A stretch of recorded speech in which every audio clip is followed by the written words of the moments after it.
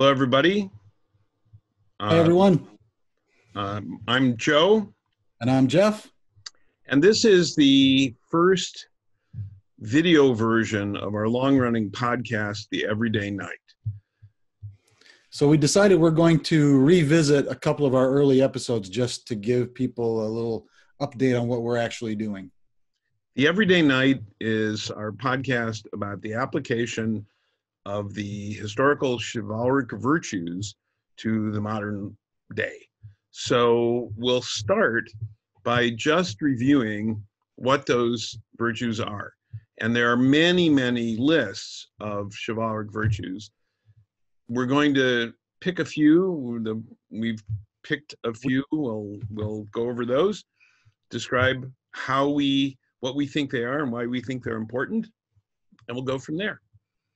Right. But before we get started, I see something in the foreground of your picture there. What are you Yes. drinking? I have a glass of Pinot Grigio. And I have a Côte du Rhône. Oh, well, that's an interesting Yeah, wow. hat. It's a very light-bodied wine. Yeah, I hope I don't spill any with my glass disappearing like that, but we're here in our the virtual wine library. glass of invisibility. I don't remember that from Harry Potter, but I think that's a good idea. However, invisible is one of the states of drunkenness. You realize one of the higher states of drunkenness. Past bulletproof is invisible. Oh, really? Yeah. Oh. The first level, of course, being charming. Yeah. In your own mind, I suppose. Well, yeah, exactly. Yeah. Okay. So anyway, here, cheers.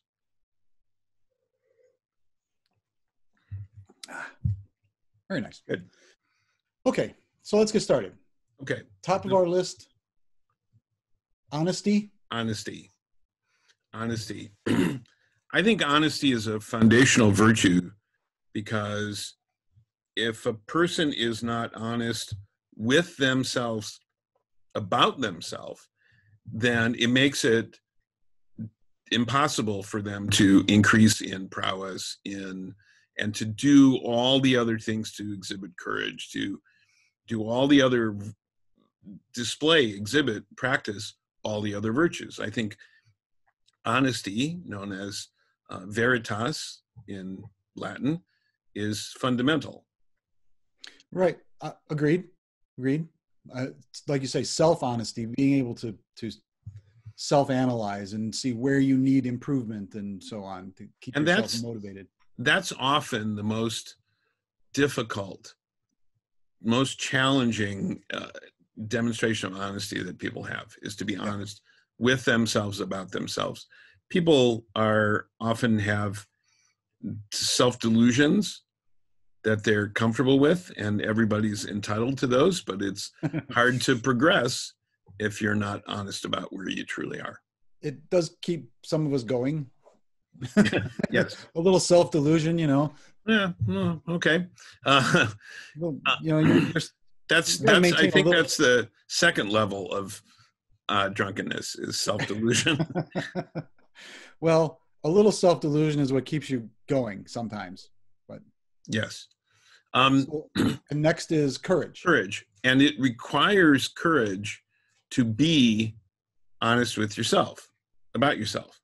Well, courage, one of our, I don't remember the quote now, we have it up as a meme on Everyday Knight, that courage is the point at which all the other virtues sort of congregate, that courage is necessary to enact many of the virtues. Yes, that's true. And since we talked about honesty, I'll use that as an example. It's to be honest with yourself about yourself. That requires courage. Right. And that's why it's difficult for so many people. But to be honest with other people also requires courage. It requires several other traits as well, which we'll get to when we talk about courtesy. So, right. Oh, and by the way, we should mention that this list is in no particular order. They're not in a ranking of what's more important or what's harder or easier or anything like that. We just put them all in a list. And I think that it's different people. If you ask different people which is the most important virtue or which virtue they start with, they'll have different ideas. But ultimately, all of the virtues interact with each other. And yes, there's a virtue for that. And we'll get to that at the end of the list. Inevitably, we will get to inevitably, we will get to that inexorably. Yes. Next on the list is generosity. Generosity. Generosity. And that's again one of those sort of compound virtues. As we found that many of the virtues overlap in some ways, and that generosity isn't just as in largesse, and maybe in period or in the chivalric, the straight chivalric term of largesse. It's not just being free with your wealth.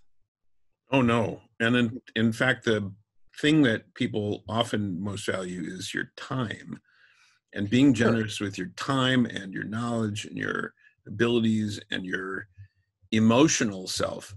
Being generous with that is something that people truly value because it's priceless, because it has no material wealth. And there's a generosity of spirit too, where yes, one can be more forgiving. And I've always liked the fact that in the word for righteousness and charity are the same Hebrew word. Oh, so yeah. Oh. So that to be righteous, you must be generous. You must exhibit charity. It's essentially the same. Essentially defined in the same way. That's part and parcel of that state. That it's not possible to separate one from the other. In fact, my father used to say that to be a mensch, you need chutzpah and rachmanis. You need charity, chutzpah, you need courage and compassion, which we'll get to, compassion. But I think generosity requires a certain compassion, a certain empathy. Yes. Why would you be generous if you don't care about people? And there are people who lack empathy, and they're called psychopaths, sociopaths. Well, depending on the level of their dysfunction. Well, yeah, and their ability to fake it. Yes. So generosity, large, okay. Noblesse oblige included largesse, the obligation of. When we spent more time on generosity in specific, I think we drew a little bit of or I at least draw a distinction between generosity and noblesse oblige. The noblesse oblige is the obligation to be generous if you are of a higher class. If you are more fortunate, you are obliged to be generous. But anybody can be generous. It's not certainly an obligation. It is actually, I think, more virtuous when someone is not well off or without some social privilege. Being generous is a greater virtue. Yes, and as we talked about when we discussed generosity entirely in one episode, one chapter of our podcast, I did mention that there's a hierarchy of generosity. That first is giving anonymously, yeah, and freely is the highest level. So yeah. So for more on generosity, see our other podcast. So next on the list is prowess, and prowess is often associated, certainly in the medieval reenactment that we participate in, as referring prowess in arms, the ability to use the weapons and tools of the martial art in practice. But prowess generally simply means a level of expertise, of skill, and it can be in anything, in any whatever your chosen craft or skill or pursuit is. And Abraham Lincoln is, and you can use prowess. You can use prowess quite correctly for anything. yes. And Abraham Lincoln was quoted as saying, if I have 4 hours to chop down a tree, I'll spend the first 3 sharpening my axe. And that ties in with something that Stephen Covey wrote in his 7 Habits of Highly Successful People, which I think every other word was copyrighted, every other term, but one of his copyrighted terms was sharpen the saw, and it was about working on your skills. And he referenced Lincoln, I think, as saying Lincoln stole it from him or something. But sharpen the saw, meaning work on your skills, improve your prowess. And that's a very lengthy discussion. How do you recognize expertise? How do you recognize skill in other people? How do you recognize it in yourself? Are you honest with yourself about your own level of skill that's required to be able to improve? Unlike some people who claim to have a talent or an instinct or a gut feeling or something. Yeah. Now listen to an expert. Anyway, moving along. Yes. To, as it happens, humility. Humilitas. So humility is not false modesty. No. As some people often take it to mean or think it means. Humility is an honest, again, comes back to honest, understanding of the reality of where you are, what you can do, what you can't do. And I have an analogy. I say that the foolish person has a glass of water that's half full, and they think they have half of all the knowledge in the world if water stands in for knowledge. And the wise person has a lake full of water and realizes that true knowledge, the scope of true knowledge, is all the water in the world or all the water in the universe, and realizes how little of it they have, even though they have far more than the person who has half a glass of water. And Dunning-Kruger syndrome, where the less somebody knows, the more of an expert they think they are, is a perfect example of the lack of humility. Right. And that the Dunning-Kruger scale is a curve. Right? Yes. Yeah. It's a bell-type curve that there is a point at which you know as much as you think you know. And that is true wisdom. You know exactly, you realize how much you know and how little that is, and how much that is in comparison to everybody on the other side of the curve.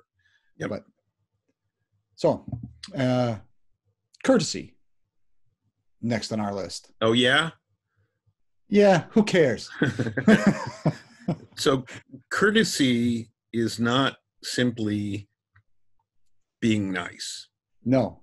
In Courtesy, fact, the term derives from courtoisie, the behaviors expected of someone to be able to be present at court, at the royal court, the courtliness. Yes. And modern courtesy consists of certain rules that I often relate them to logical fallacies. No ad hominem attacks. Don't call names. Don't raise that's in argument or debate. We can also the courteous discourse anyway. Right. There are courtesies beyond simply how you speak, but that's just one example. Right, and I think a lot of people liken it to etiquette and manners. Etiquette, yeah, but the etiquette and manners are very situational, very specific. The etiquette and cultural. The etiquette of going to a formal state dinner in Buckingham Palace is very different than the etiquette of going to someone, being invited to someone's house for a barbecue. Right. Or an intimate dinner in Japan. Right. Etiquette is very cultural. And when we talk about courtesy, it's courteous to understand Yes. the That's what I etiquette was getting at. and observe the etiquette of your hosts. As well as you are able. Yes, and it can be very difficult in gaining that kind of understanding. I know that there are business executives, let alone State Department people, foreign service officers, but certainly business people, when they are about to travel abroad, are coached on how to behave, what to do, what not to do. And cultural attaches are very valuable and often are there right at the elbow of an ambassador or someone who keep reminding them of what the etiquette and the appropriate manners are. But beyond the specifics of the rules of a given situation, I should mention that etiquette, the whole purpose of etiquette is to avoid situations where anyone might be embarrassed or feel uncomfortable. So etiquette are not simply rules made up for their own sake. They are thought about, people gave them thought about how to avoid uncomfortable moments, making guests uncomfortable. So courtesy, it's courteous to learn those things, but in a general sense, in everyday use, it's courteous to stick to the subject when you're talking to somebody, avoid logical fallacies, use proper forms of address, don't call names, don't raise your voice. In short, all the things that our elementary school teachers told us, right? Right. Or, so. Don't pull her pigtails. Right. Right top of the list. And if you do, I hope she turns around and slugs you in the face. Okay. Because, and we talked about that in our episode on ethics, personal philosophy, and self-defense is ethical. Yes. Ethical. The affirmative right of self-defense, but self-defense, not going beyond that to punishment. So that's another longer topic. Well, we'll get to that under justice too. Yes. But next on our list so far is propriety. And here's another where what we were just talking about, how courtesy and propriety overlap. It's very difficult to teach somebody propriety. It's one of what is appropriate in a given situation. That requires people often to learn to read the social cues from other people. And some people just aren't capable of that. And that can be very difficult. But propriety, they say, don't. Well, I see it all the time. I see people, it used to be considered propriety to dress a certain way if you're going to the theater or the opera or a religious institution.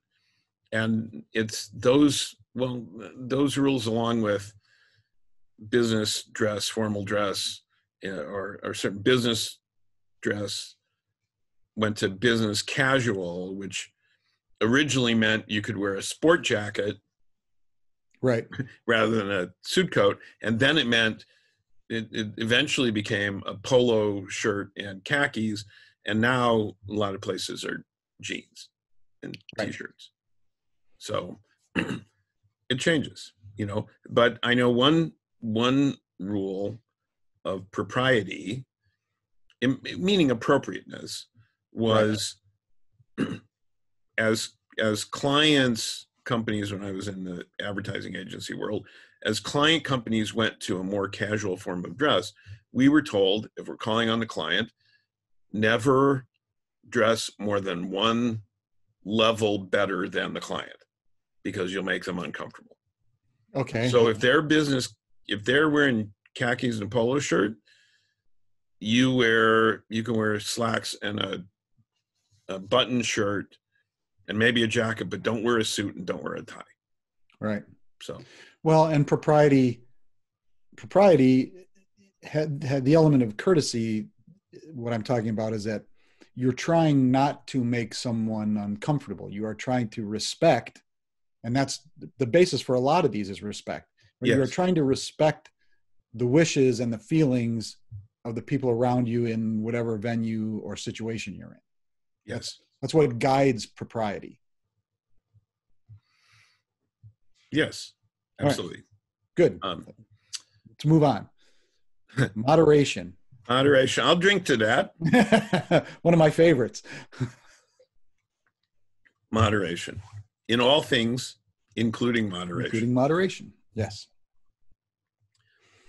Contrary to Robert Heinlein's advice to enjoy the flavor of life, take big bites. Well, it's not contrary. We determined that also. Right. But occasionally, taking a big bite is the way to taste something. Yes, which is appropriateness. But overindulging, being immoderate in your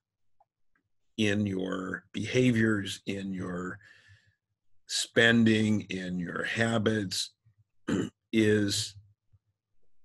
it can't be sustained for a long term. It's not considered a virtue to be immoderate. Well, no, and in a bygone days, they would have been considered being degenerate and dissolute.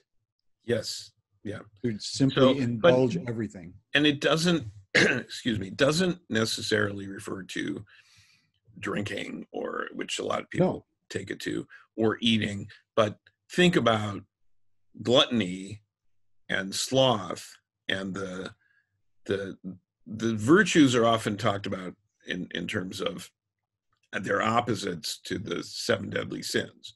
Right. There are 7 cardinal virtues too, but the 7 deadly sins. Excuse me. Did you leave your phone on? That actually is ringing through my computer because they're connected. So. Oh. Okay.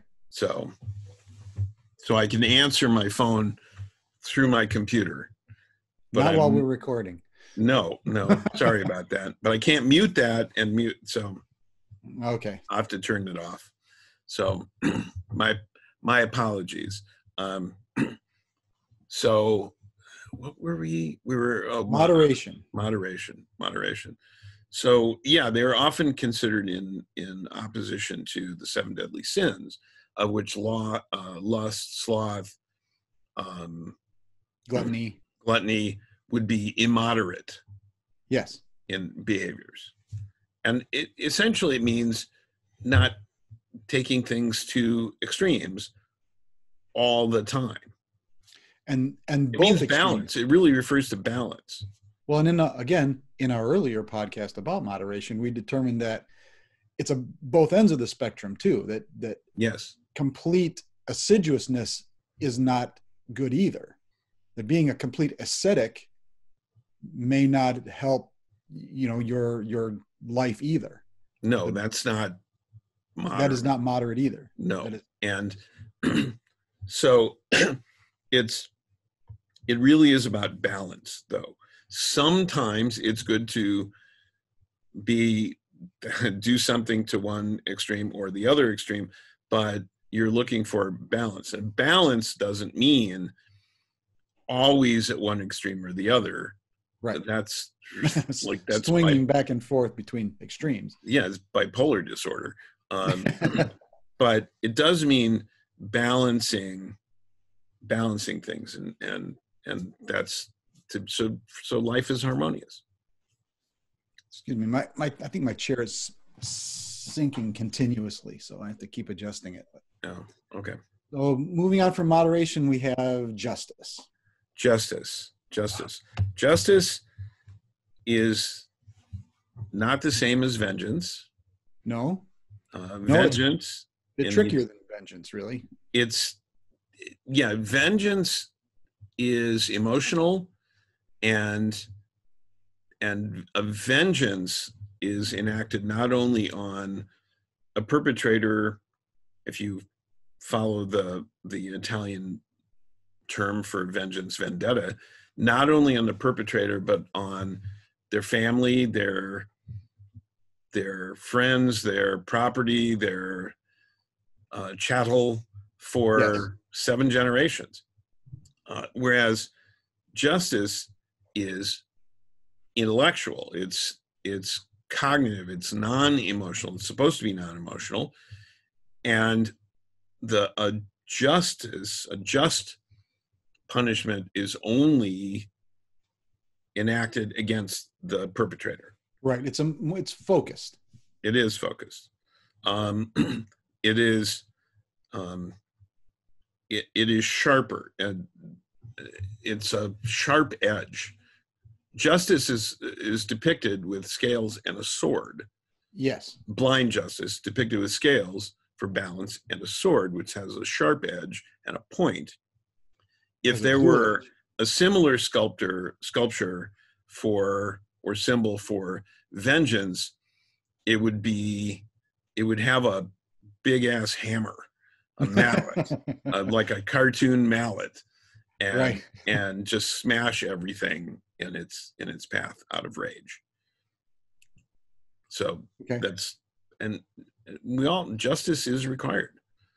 Now this may be the point at where we can insert compassion. This yes, might bring us to that point, because we somehow initially left that off of our list, and it's incredibly important. And we talked about mercy too, and right, mercy, and that didn't make it either. mercy and compassion, I think, are different ways of saying the same thing. Well, I think showing mercy is a way of expressing compassion. Yes. Yeah. So justice is tempered with mercy, and showing compassion to people it's an essential virtue. I don't know how the hell we left it off. It was immoderate of us, and lack of propriety. Inexcusable. Yes. Inexcusable. So we'll have to do an episode just about compassion and mercy. Yes. It's essential. People, and I'm finding it now. I'm teaching online as of 5 weeks ago. All my in-classroom classes went online, and not all students are good at going online. And I know it's certainly been challenging, and I had to make a lot of decisions very quickly about the best way to serve the students' needs for both the course content, but also in the current situation, what's really of value to them, what's really of value. And so you're having to present, I imagine you're having to present it in a kind of a condensed form almost, and that you have to I already, before the semester started, I had all the PowerPoints I use when I lecture in the classroom. Those are already posted online. I've got, every class I have already has a web component to it. It's a web augmented class by the web content. So those are all there, but the in-classroom discussions, where I ask students questions and I bring up current topics and I ask them to apply the knowledge, and that's something that is really difficult to recreate. So I had to come up with alternatives, and I know some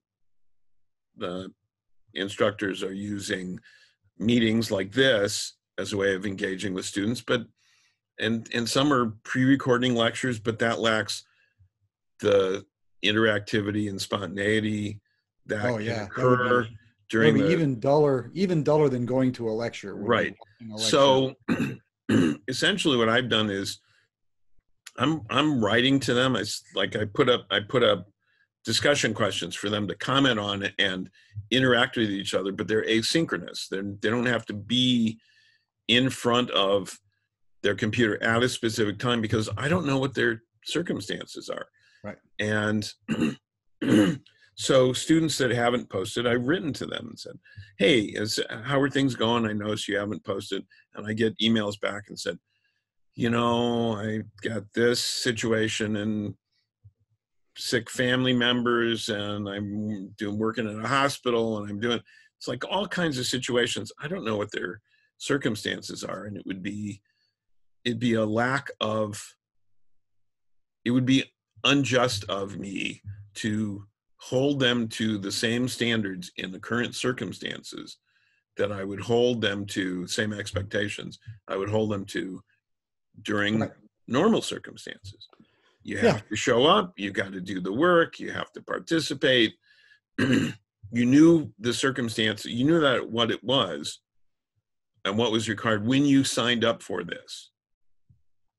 And if you couldn't do it, because I lay it all out in the syllabus and talk about it the first day of class, you can't do it, it's not the class for you. Well, the circumstances changed. Yeah, exactly. And just recognizing that, I think, shows a certain amount of compassion. Yes. So. And we're all having to kind of, have to kind of keep that in mind now, right? I mean, yes, everybody is having to do things differently. And there's a period of adjustment where we all have to figure out how we are doing this. And just being a little more understanding while people make the adjustment, what does it hurt anybody? Exactly. And, one concept, more or less, one assignment, more or less, ultimately what they're going to get, what any student gets out of class is not just the content, but it's the experience of how the course is conducted.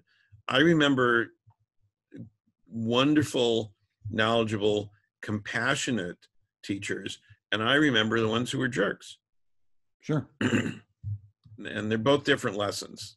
So moving to the next on our list, what have you got? Fortitude.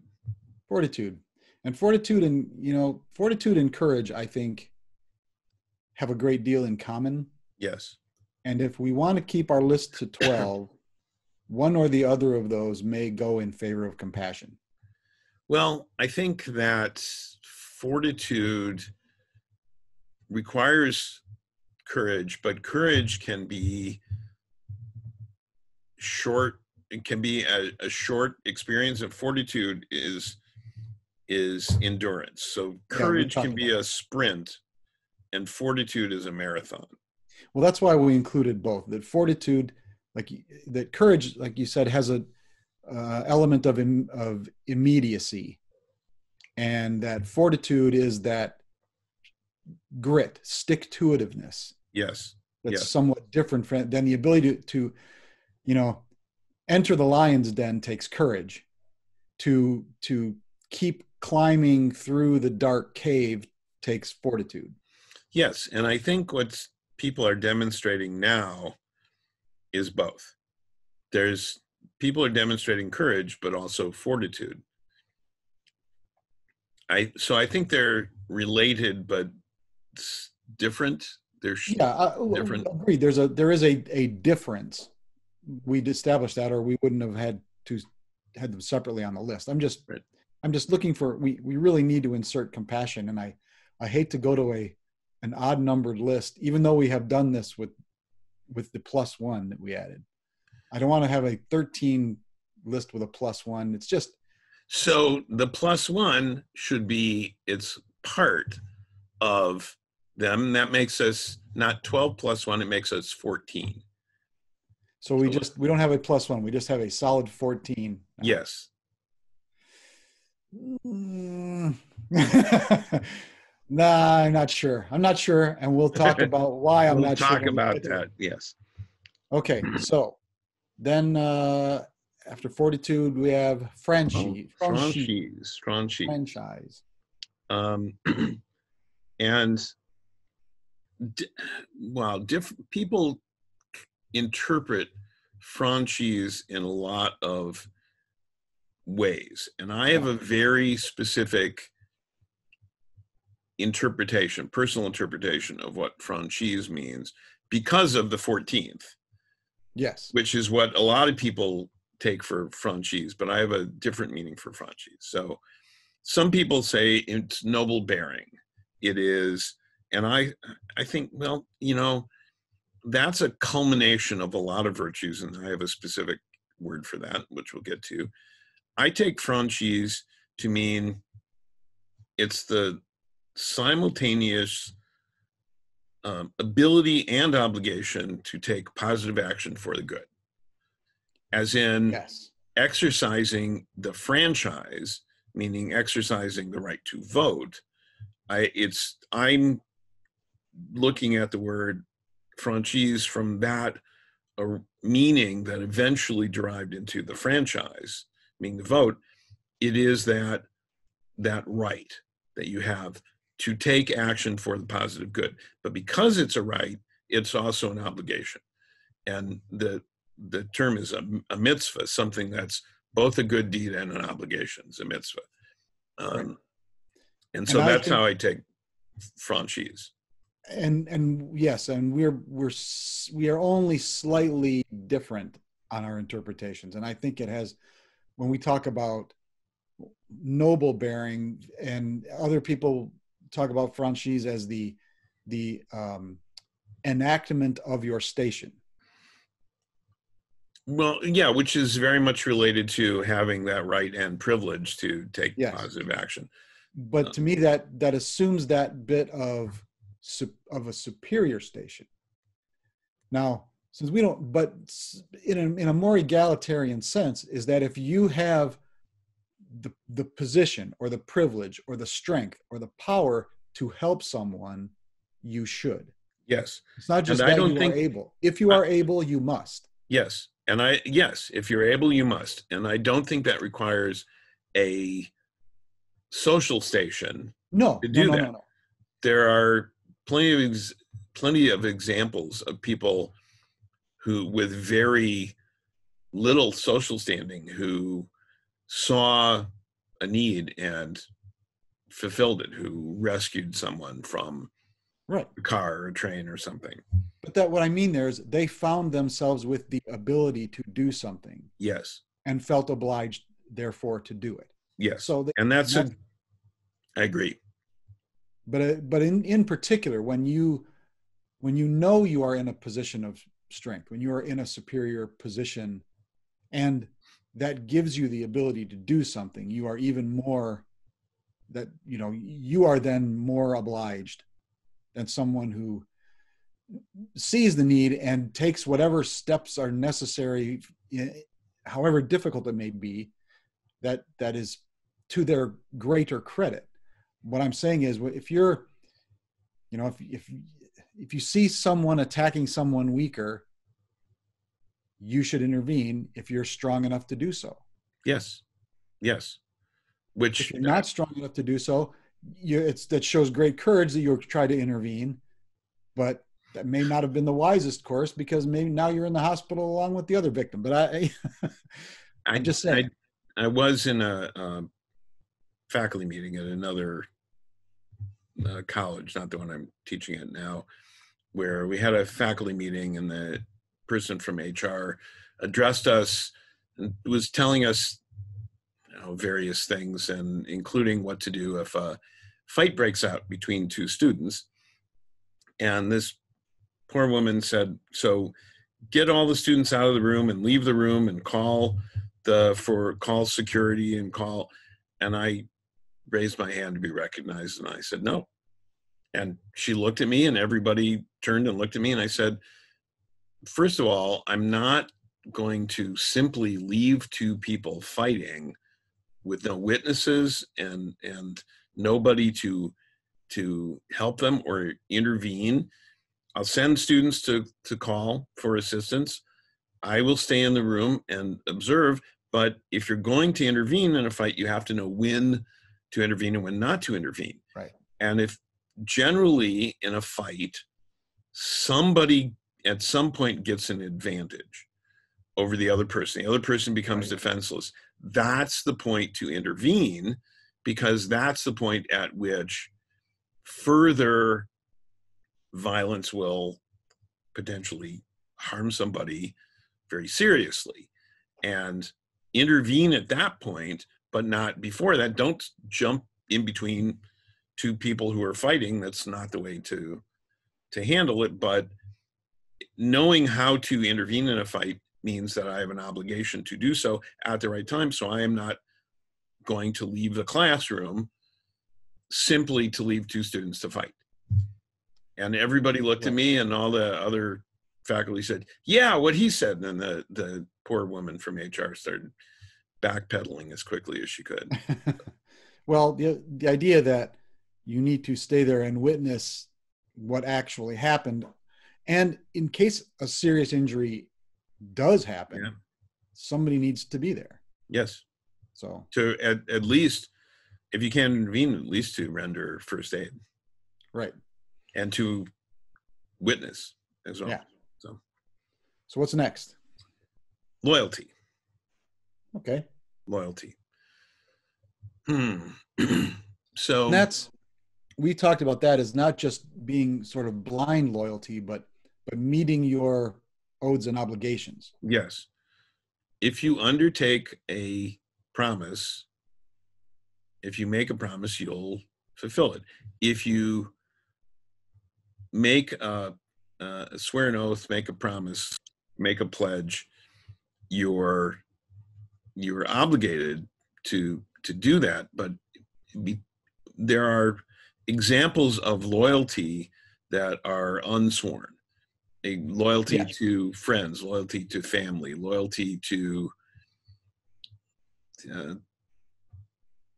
there are very few beyond that, as far as I'm concerned. Yeah, well, I remember having a conversation with people about loyalty to your employer, and said, well, I'm not in fealty to my employer.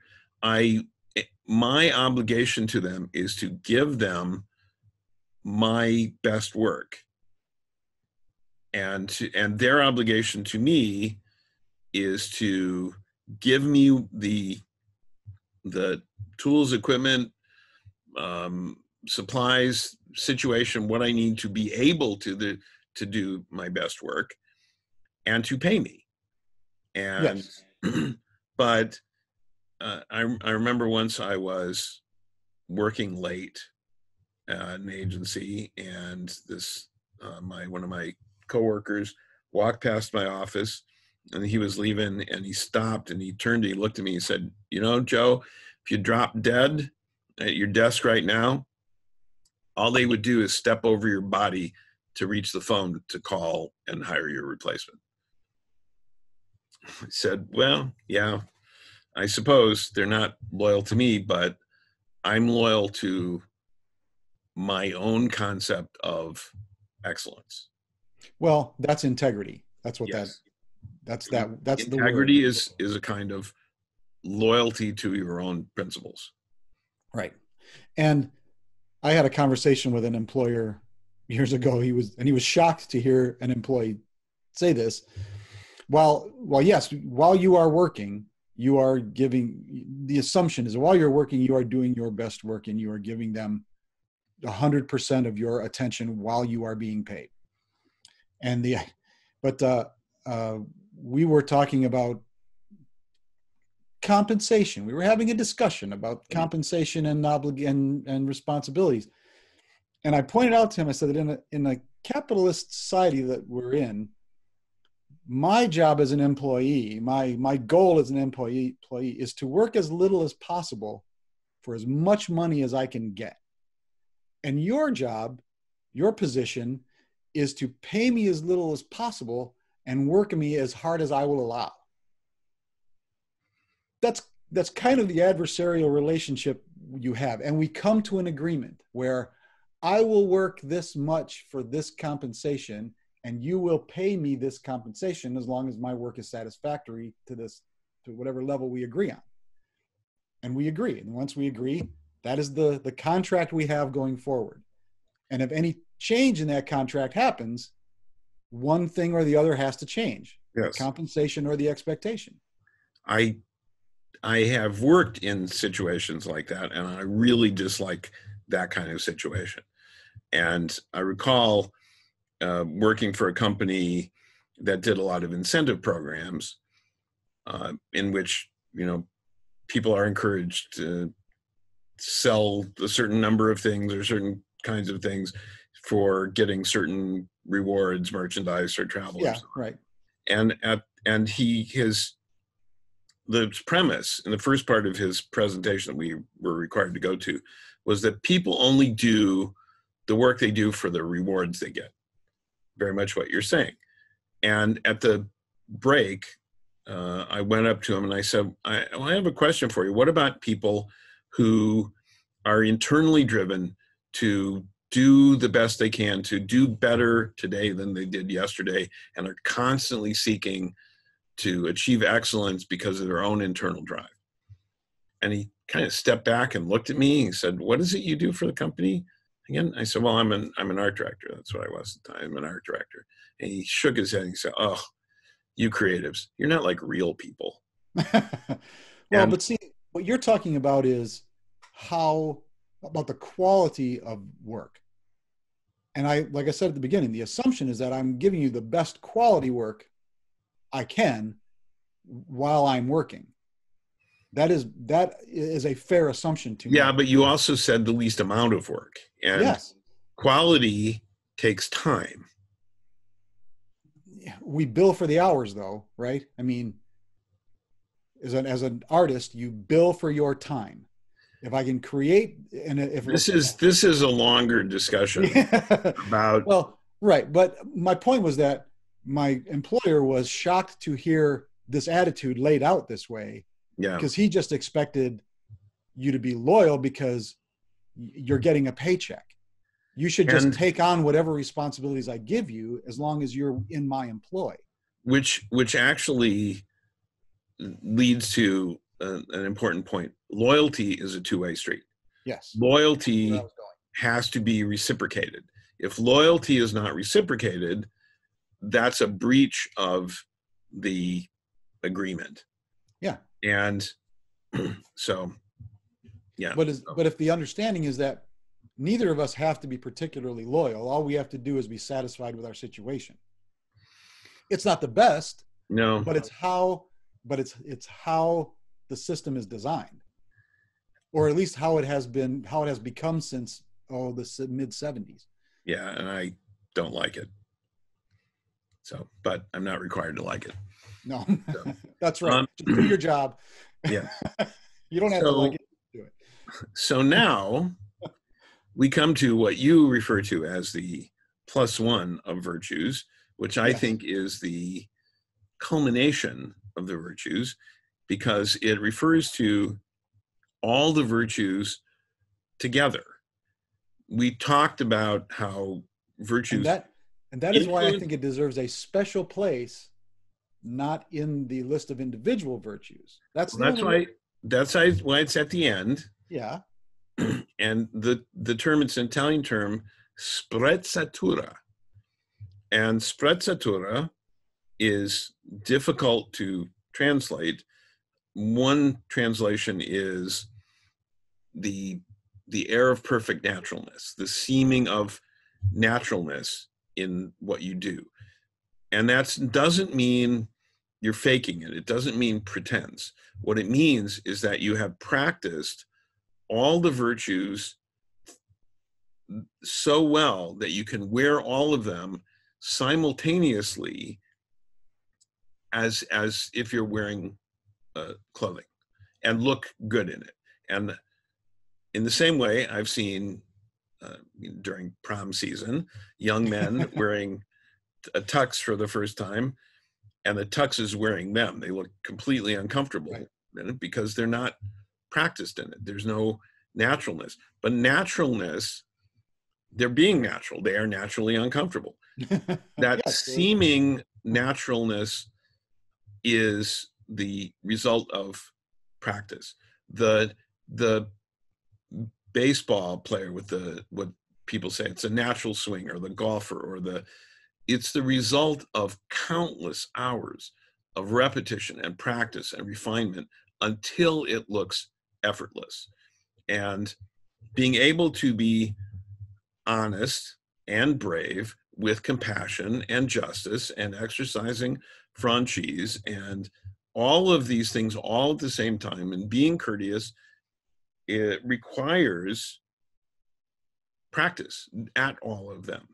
So it's to be able to have the courage to speak honestly and the strength to do so compassionately all at the same time with justice in mind takes practice. That is not an easy thing to do, all of that simultaneously, and hence sprezzatura. And I don't discount its importance as a goal, certainly. And it belongs on our list, obviously. I have resisted just adding it into the list because, as you say, it's a culmination. All of the others can be analyzed individually, but without an understanding of all the others, you can't understand sprezzatura. That's true, but we've also talked about virtues in combination, having other qualities. Yes. Okay. Or creating a compound sort of a virtue. Right. So that's what this is. Yeah, it's a compound virtue. But it's not in our base list. That's all I'm saying. It's not in the base. Water is not an element. That's true. It's an important and elemental compound, but it's not hydrogen and it's not oxygen. It's water. Correct. That's all. That's why I and part of me wants to keep it separate because of the importance of it. Oh, good. Well done. You like that one? Well done. I like that. Yeah, I don't buy it, but I like it. I think that was well done. Oh, come on, though. That was an excellent argument, though. It was. Clarence Darrow would have been happy with that one. Yeah. And I think that brings us to the end of our overview of the virtues, and we'll continue doing these video versions of our podcast in addition to our audio recorded versions as appropriate. And these may not come out as regularly, but we've got a few planned, and I think at some point we'll try doing one of these live where we can take questions as we get more comfortable with the technology and get our studios set up. And don't you? I think you have a lovely library. Thank you. I had to rearrange some of the books for size, but yes, yeah. I can understand that. Yes, there's the replica of my the cabinet of my memory. This is my memory palace. I see. So, yes. I wouldn't have put red curtains in your memory palace, but it's a taste thing. So well, it's that's a particular room with particular memories. Well, and this could represent my memory palace in the ways that it's kind of dark and dusty in most places. What were you turning around to look at? Hey, verisimilitude, buddy. Yeah. Okay. Yeah, it's not on our list. But so. Wasn't it effective though? Huh? Yes, it was. Oh, look at that. Yeah, I gestured to the cabinet. Yeah. There. See? Let's see if I can open a drawer. Okay, sometime I'm actually going to have a little stack of books back here that I'm going to pull out and refer to. So, that's good. Yeah. As if it were on the side table just behind me. Mm-hmm. Anyway, that's it for this episode of The Everyday Knight. Thanks for coming and listening and watching. Thank you for joining us. Please like and comment if you will. And until the next time, be thou a good knight and true.